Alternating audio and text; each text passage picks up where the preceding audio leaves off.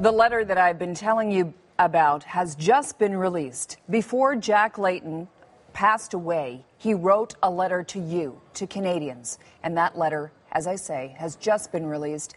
Andrew Nichols has it in his possession. Andrew, what does the letter say? What it says is, dear friends, tens of thousands of Canadians have written to me in recent weeks to wish me well. I want to thank each and every one of you for your thoughtful, inspiring, and often beautiful notes, cards, and gifts. Your spirit and love have lit up my home, my spirit, and my determination. Unfortunately, my treatment has not worked out as I had hoped, so I'm giving this letter to my partner Olivia to share with you in the circumstance in which I cannot continue. I recommend that Hull-Aylmer MP Nicole Turmel continue her work as our interim leader until a permanent successor is elected. I recommend the party hold a leadership vote as early as possible in the new year on approximately the same timelines as in 2003 so that our new leader has ample time to reconsolidate our team, renew our party and our program, and move forwards towards the next election. A few additional thoughts. To other Canadians who are on journeys to defeat cancer and to live their lives, I say this. Please don't be discouraged that my own journey hasn't gone as well as I had hoped. You must not lose your own hope. Treatments and therapies have never been better in the face of this disease. You have every reason to be optimistic, determined, and focused on the future. My only other advice is to cherish every moment with those you love at every stage of your journey, as I have done this summer. To the members of my party, we have done remarkable things together in the past 8 years.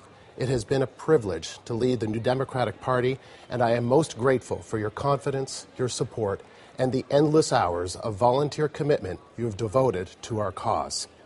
There will be those who will try to persuade you to give up our cause, but that cause is much bigger than any one leader.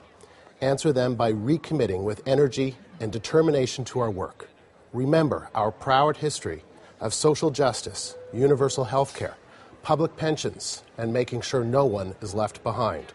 Let's continue to move forward. Let's demonstrate in everything we do in the 4 years before us that we are ready to serve our beloved Canada as its next government. To the members of our parliamentary caucus, I have been privileged to work with each and every one of you.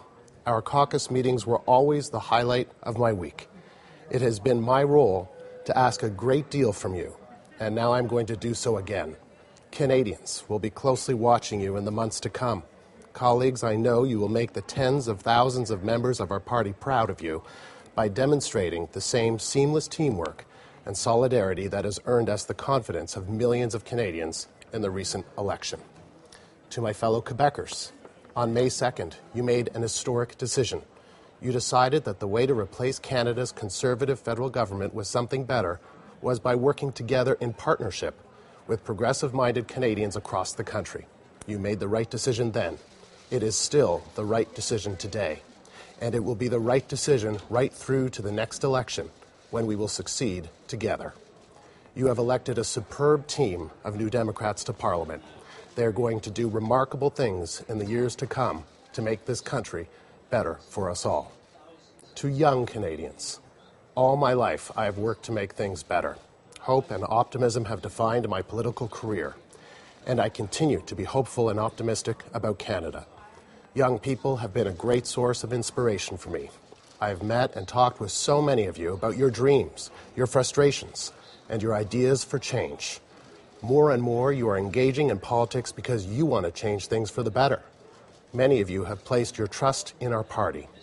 As my time in political life draws to a close, I want to share with you my belief in your power to change this country and this world. There are great challenges before you, from the overwhelming nature of climate change to the unfairness of an economy that excludes so many from our collective wealth, and the changes necessary to build a more inclusive and generous Canada. I believe in you. Your energy, your vision, your passion for justice are exactly what this country needs today. You need to be at the heart of our economy, of our political life, and our plans for the present and the future. And finally, to all Canadians, Canada is a great country, one of the hopes of the world. We can be a better one, a country of greater equality, justice, and opportunity. We can build a prosperous economy and a society that shares its benefits more fairly. We can look after our seniors. We can offer better futures for our children. We can do our part to save the world's environment. We can restore our good name in the world. We can do all of these things because we finally have a party system at the national level where there are real choices, where your vote matters, where working for change can actually bring about change. In the months and years to come, New Democrats will put a compelling new alternative to you. My colleagues in our party are an impressive, committed team. Give them a careful hearing. Consider the alternatives and consider that we can be a better, fairer, more equal country by working together. Don't let them tell you it can't be done. My friends, love is better than anger. Hope is better than fear. Optimism is better than despair. So let us be loving, hopeful, and optimistic, and we'll change the world. All my very best. Jack Layton.